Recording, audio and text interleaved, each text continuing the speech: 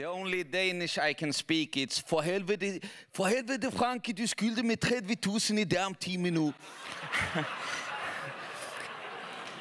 It's from a movie called Pusher.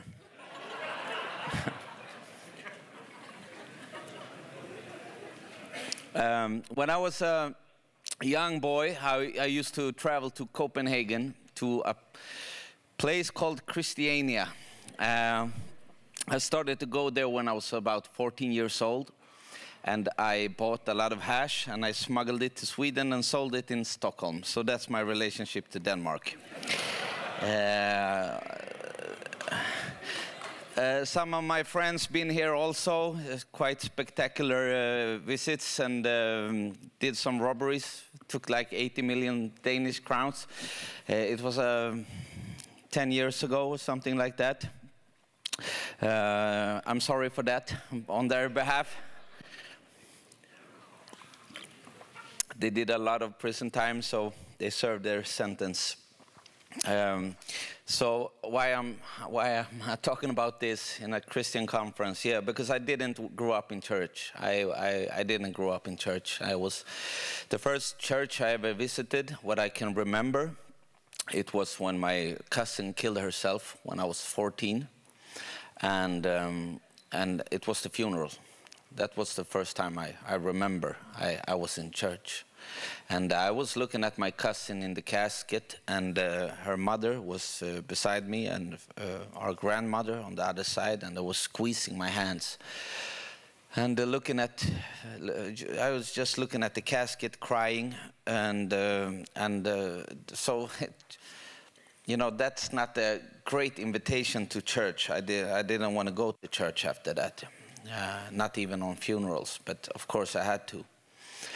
When I grew up, I was bullied in school. I grew up in a dysfunctional surrounding, and got bullied in school, and I began to go another way. You know, if school is not safe for you, you go to the neighborhood, and in the neighborhood there was a lot of crime.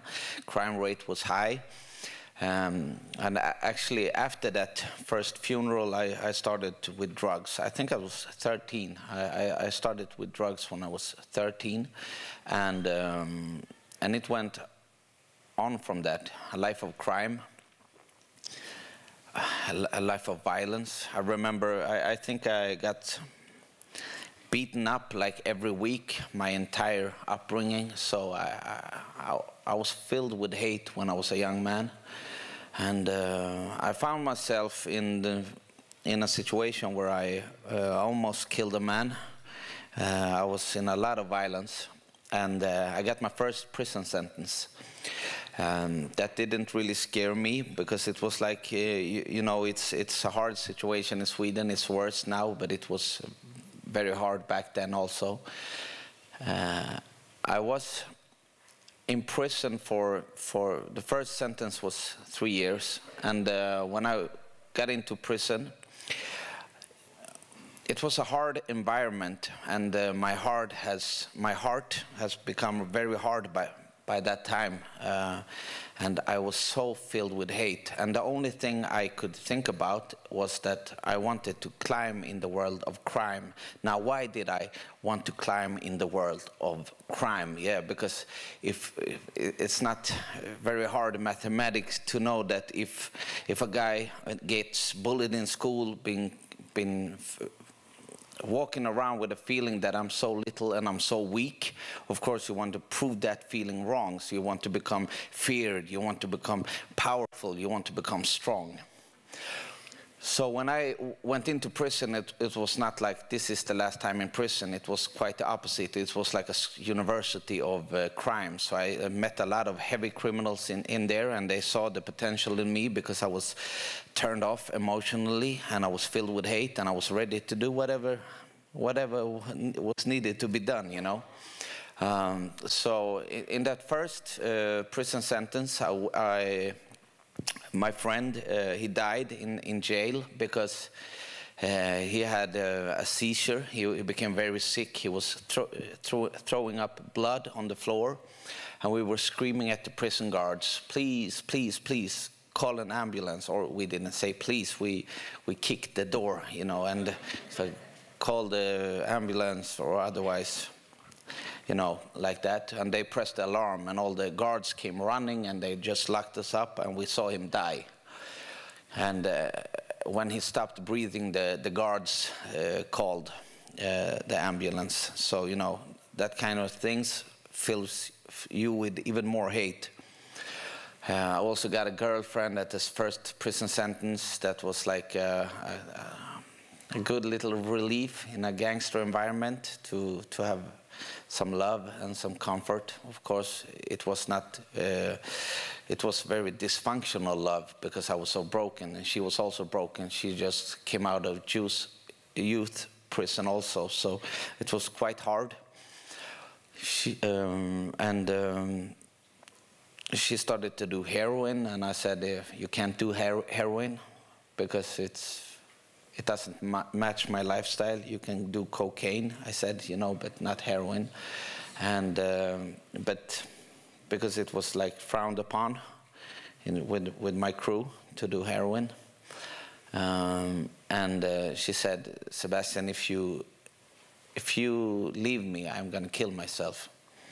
And I was so angry with her because she promised me to not do heroin. So I said, do whatever you want, see if I care. And that night she killed herself, you know. So so that's another baggage to carry in life.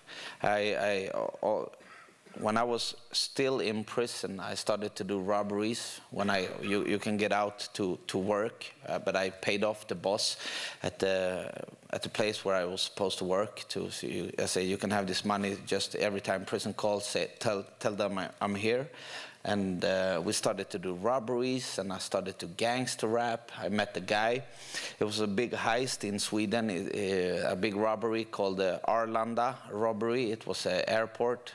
And they got away with 44 millions, and then they started to kill each other and got lifetime prison. You know, they were very famous criminals, and I got in their crew, and we started to do a gangster rap, first gangster rap group in Sweden named Cartellen.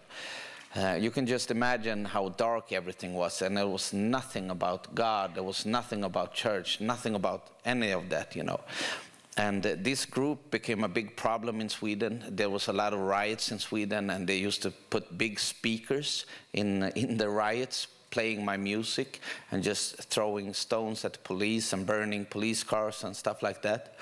So the Swedish government held 2 crisis meetings what they're going to do with the problem, you know, Sebastian and his friends. So we deliberately created a war with the Swedish police, with the government, I got the Swedish police, how do you say it, SÄPO, secret, the secret police. That was not so very secret. You could see them for like 400 meters, you know. They had like 4 review mirrors, you know, and like 8 antennas on the cars. So like, you're not very secret. But still, it was a lot of heat, you know. But all the time, I was driven by the hate, you know, that I got when I was a kid. When I was, well, and the biggest hate was, of course, the hate that I had for myself. I didn't like myself, and I was trying to prove that I was not. Because if they say you are not no good, they used to say that to me in school. You are no good, and if I can't be good, then I'm going to be the baddest you ever seen. That was like, and this is common for many children, you know. If I can't be good at being good, I'm going to be good at being bad, you know. It's a classic. But people started to die all around me. I can say that today I lost 37 friends. That's a lot. That's like over 3 football teams, you know. So I lost a lot of people, and seen a lot of death, and been near death a lot. I don't like to bring this up, because it's like I want to talk about Jesus, because it was Jesus who saved me. But I want to give you some background, what I'm gonna tell you, you know. But when I got out of prison, the second time, I got caught for a robbery. We put some explosives on an ATM bag with 1 million in cash, and boom, and burned the money in 3 months. And then the task force from the police kicked in the door while I was sleeping. And they said, "Good morning." No, they didn't. They say, "Lie still, we're gonna shoot you." It was like that, you know. But I met a new girl, and she got pregnant, and I was about to be a father. And the first time I met my child was in custody. You know, I was in prison, and I'm about to meet my kid for the first time, and exactly when I'm gonna pick her up, the guards say, "No touching. The baby can be used to smuggle drugs. No touching. You can only see," you know. So, what kind of thing to say to a new father, you know, first time he meets his child. So that experience was completely ruined. But when I was in that prison sentence as a father, I started to seek for a way out. I wanted to go out from the life of crime. But when I got out from prison, one guy, we called him Choka, you know, he had been wanted by the DEA for 400 kilos of cocaine. He was been internationally for over Interpol and DEA. They chased him, you know, all around the world. And he beat that case, and he came back to Sweden. He's been an international player for quite some time. And he got back to Sweden. And my friends who doing lifetime sentence from the rap group, they said, you be with him now. He's going to take care of you. So, but you know, be with him, it was like climbing up like 5 steps on the crime ladder. You know, it got way intense, and it was way worse. So I had a plan that when I go out, I'm gonna be a good father. But 5-6 hours after I've been released from prison, I already had a gun on me, and it just started again. So he had a lot of wars, so it was a lot of heavy situation where people once tried to kill us, and you know, vice versa. It was intense period.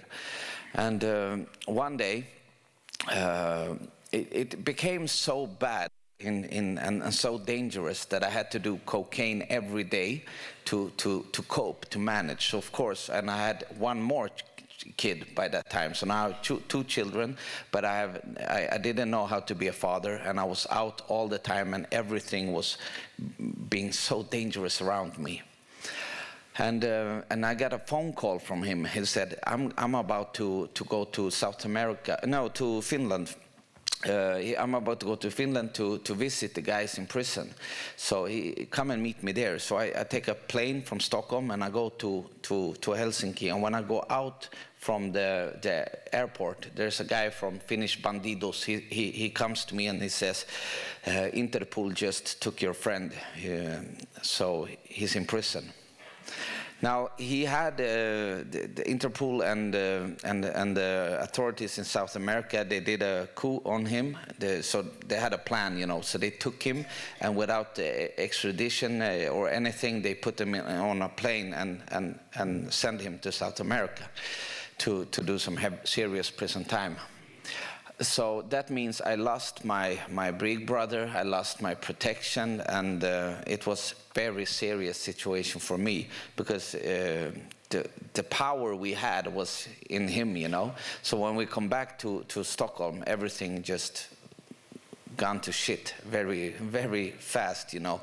And I was kidnapped, almost killed, you know. I've been the worst situation ever.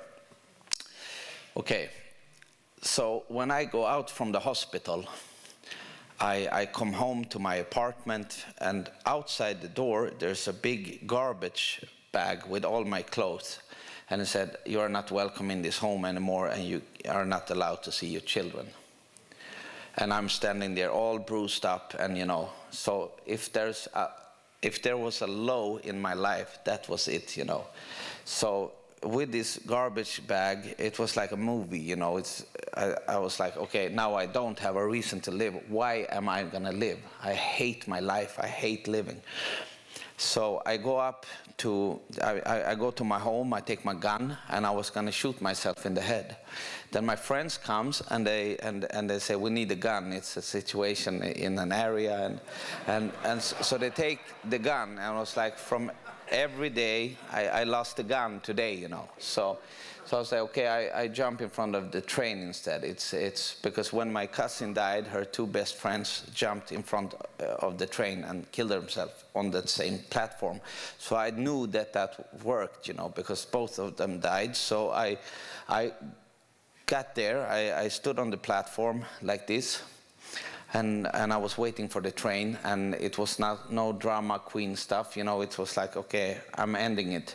So when I'm standing there, I get a phone call like this, and 2 minutes before the train comes, or 2 or 1 minute, it's my big brother who calls me.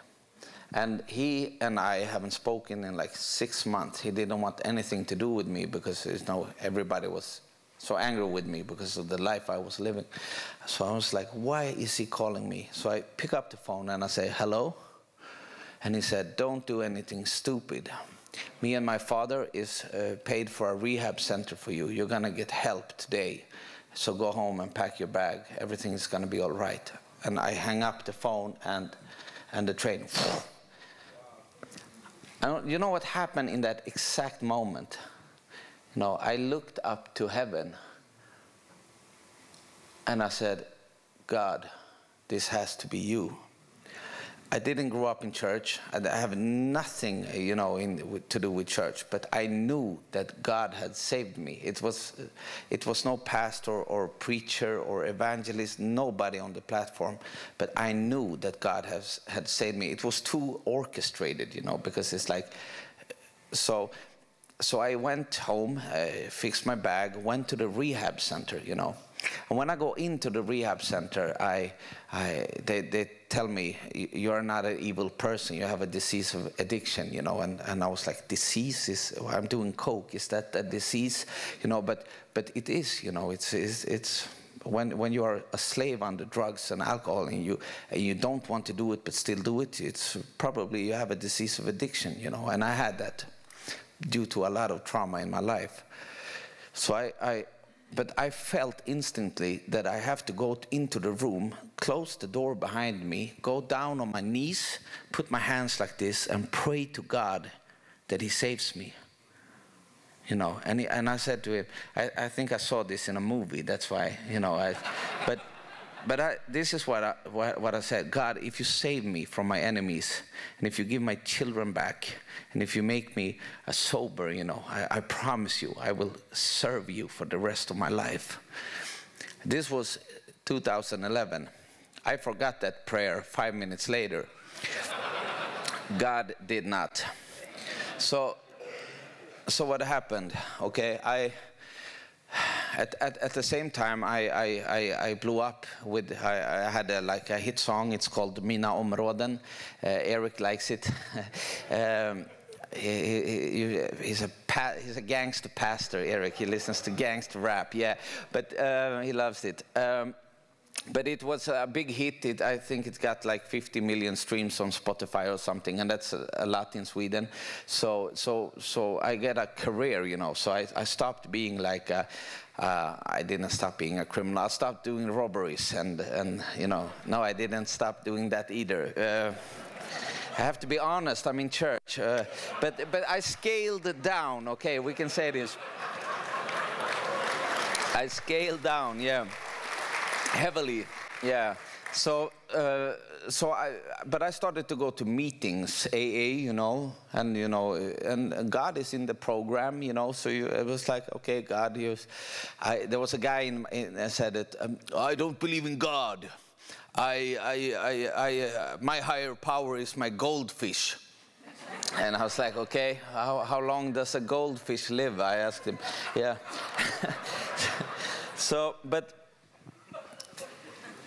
Yeah. Speaking of Buddha, yeah. But what happened was I got famous, you know, and forgiven in media, or almost, you know, and stuff like that. But still empty, still hated myself. But at the same time, my gangster boss then, you know, you remember in South America, his sister Flavia, she got saved in Stockholm. Born-again Christian, filled with the Holy Spirit. So the pastor asked, is there anyone you want us to pray for? She was like, yeah, you can pray for my brother, but God can't save him, because you know, God can save everybody. Yeah, I understand that, but not him, you know. So, but the whole church, this Spanish little church, started to pray for Choca. So one day she got a prophetic message, and she said to him when he called, he said, today somebody's gonna tell you to hear the gospel, and you're gonna go there and hear it. And it was like, yo, she's crazy, and I just hang up. Then he's training in the gym. Then the warden in the prison comes and said, yo, there's a pastor coming here today, and you're gonna hear him, you know. And he was like, whoa, this was okay. I go. He hears the gospel and gets saved. Radically saved, you know, and he started to pray and get changed. And I go to South America to see him in the prison. I go there and I see him, and I see he's radically changed. I have my friend with me, and he's there to do other stuff, you know. So when he said, okay, I can't help you with that because I'm saved, he was like, no, Jesus, no, you know.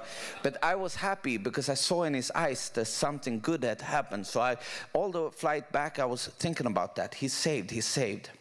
Then another guy from that same church was at a retreat in Chile, you know. And he was doing business, straight business, no funny stuff, in Chile, and went to a retreat. And there was a prophet on that retreat, you know, that said, you know somebody in prison. And he said, no, I don't. But 1 week earlier, he had a Skype call with Choca, you know, in the prison. Yeah, you talked to somebody in prison, he said. Yeah, okay, yeah, I did. Okay, this is what the Lord says. Go to that prison and tell him that you are the sign you're going to get free from prison. Okay. And he said, no way, you know, it's like, I'm going to go to a gangster boss and say, I am a sign you're going to get free from prison. What happened if that prophet was full of shit, you know? I'm going to end up in a barrel in the jungle, you know? It's like, but what he didn't know was that the same, you know, that same time, my friend in the prison, he really started to follow Jesus, but he had prayed that, Lord, I need a sign. Am I going to be here forever? Am I going to be here forever? I need a sign. I need a sign.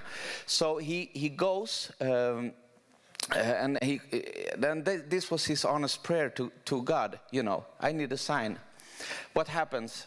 This guy, he goes to his hotel room in Chile. For 3 nights, he has a dream. He sees a man with an orange orange shirt, picking up at the airport, you know. So he understands he has to go. So he buys a plane ticket from Chile to Uruguay. This is a very long trip, you know.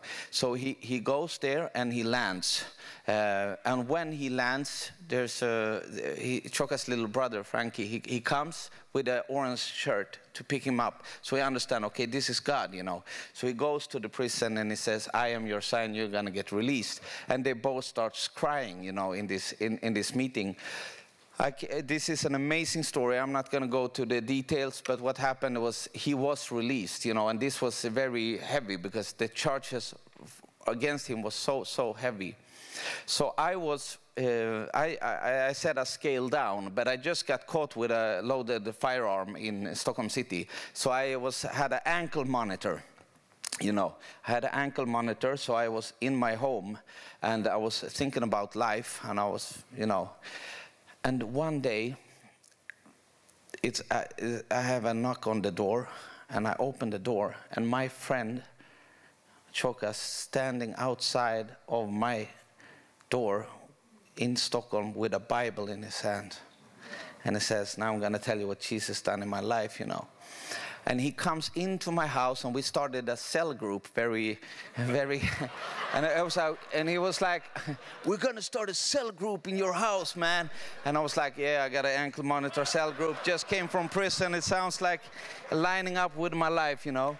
But then I heard the gospel, and I received Jesus Christ as a Lord and Savior.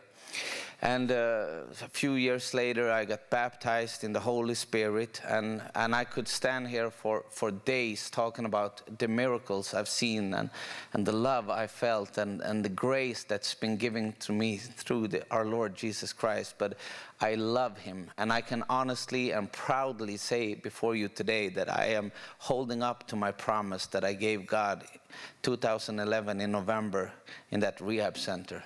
If you save me, I'm going to serve him for the rest of my life.